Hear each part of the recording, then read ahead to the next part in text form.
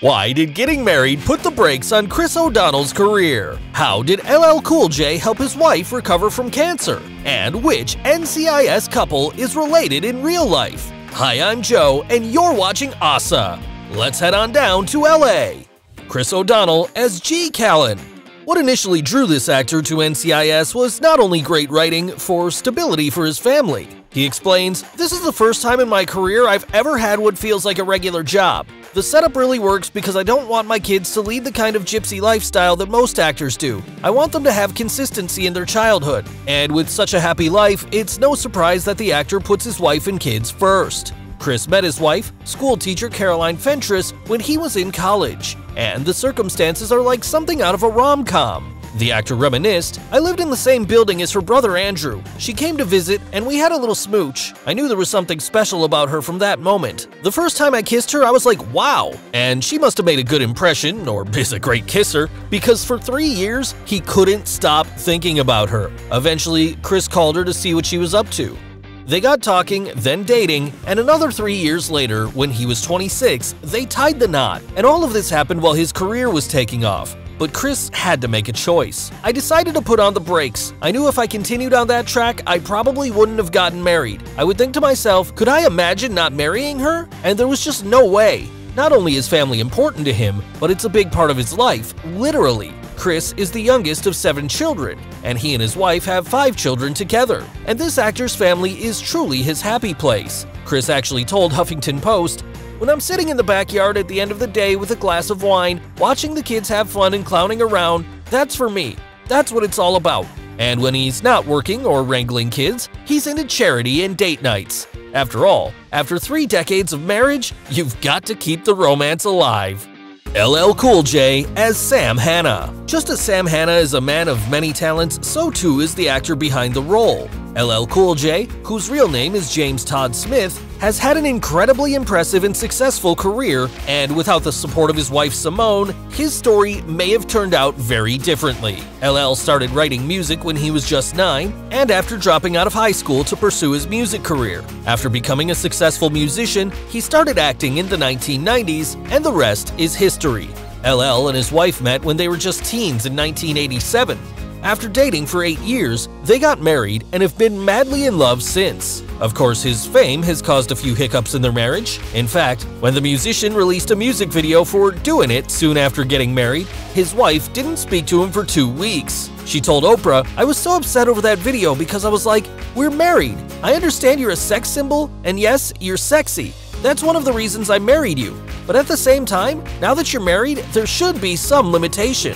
And although that was the last time that his career was an issue, in 2004 a different kind of disaster struck. After finding a lump on her leg, Simone was diagnosed with a rare form of cancer that required surgery and 2 years of recovery. Thankfully, she's made a full recovery, and now the mom of 4 is back to being a boss, literally. Simone is a jewelry designer and creator of a campaign called Beat Cancer Like a Boss, because as LL admitted, "How did my wife beat cancer? Like a boss." And her husband has been just as busy. In addition to his music, acting, and reality shows like Lip Sync Battle, LL has authored 4 books.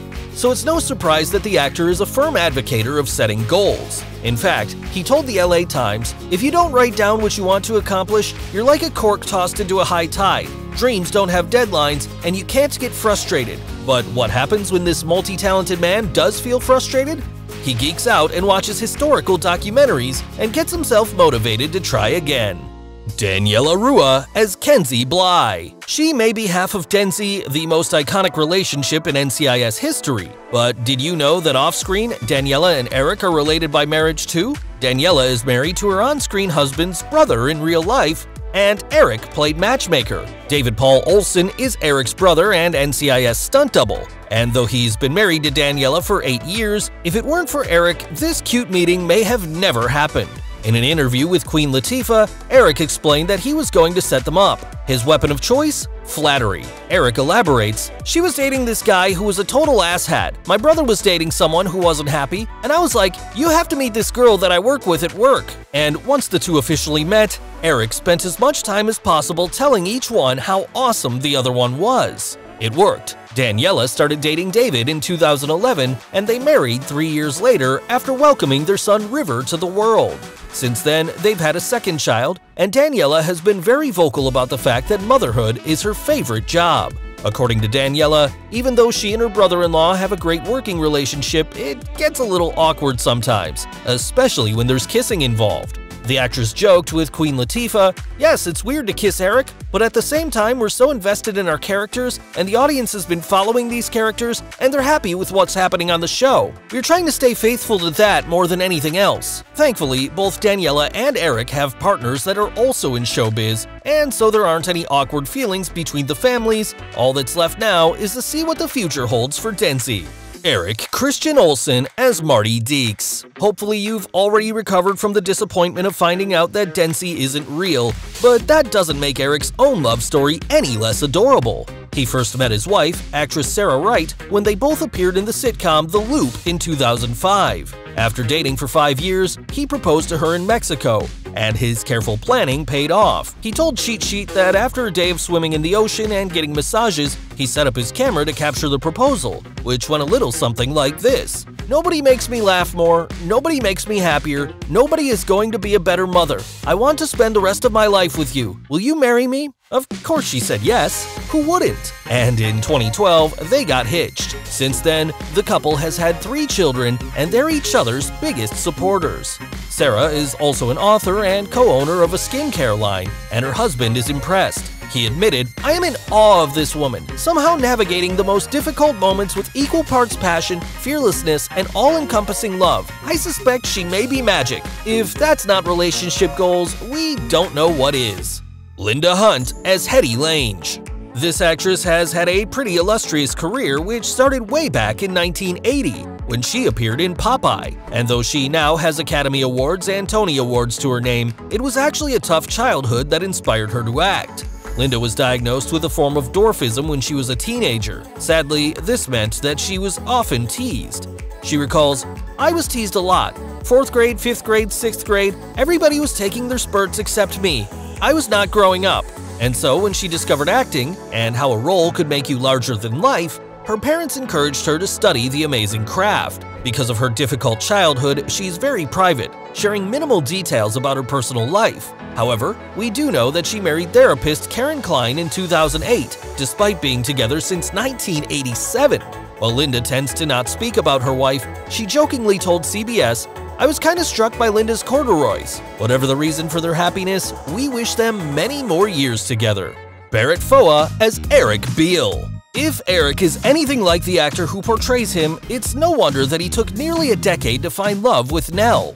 Despite Barrett publicly coming out in 2019, he's never shared any details about his love life, but he has been pretty vocal about his true love, theater. Fans panicked when Barrett's character was conspicuously absent from most of season 11. But there's a good reason for this. While the show's writers have explained Eric's absence with a complicated kidnapping plot, the actor was busy with a Broadway production. So if you were worried about him, you can relax, he'll be back for the 12th season. Before nabbing the role of the tech geek, Barrett was a Hollywood newcomer. The actor explained, "I auditioned for a different role on the show and didn't get it. I thought that was the end of that. Then a week or 2 later, they called me up and said, 'We just like you, so we're going to create a character for you.' So what started off as a tiny role became the part of a lifetime. But what can we expect to see between him and Nell now that Eric is back? We'll have to wait and see. In the meantime, we're hoping he can resist the temptation of theater, which he misses. He even admitted, 'I still crave it like a freaking junkie. I seek it out whenever I can. I will always, in my heart, be a stage actor.' And as much as that might upset NCIS fans, at least he's honest." Renée Felice Smith as Nell Jones. Nell might be unsure of her future in the NCIS team, but the actress behind the character hasn't said anything about her future on the show. But we're fighting those tears and hoping she'll be back to make love eyes at Eric for another season.